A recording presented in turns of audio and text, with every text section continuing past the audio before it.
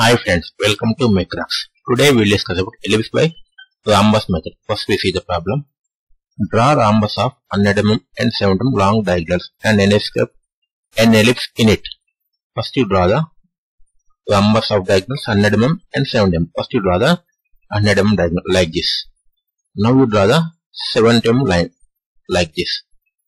Here to reach the 50 mm and here this is the 50 mm and this is 35 and this is the 35. Now you draw the rhombus by joining the endpoints like this.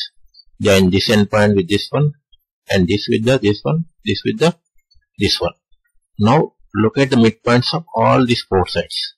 First look at midpoint this side and midpoint of this side and midpoint of this side and midpoint of this side. Name it as ABCD like this. Now you consider the smaller diagonal and locate this point as 1 and this point as 2. Now join the 1 with A and 1 with B, 2 with D, 2 with C. Locate this point and this point. You name it this as 3 and this as 4. Now listen carefully.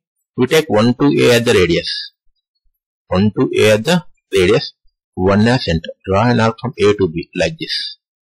Similarly, 2 to C as radius, 2 as center. Draw an arc like this.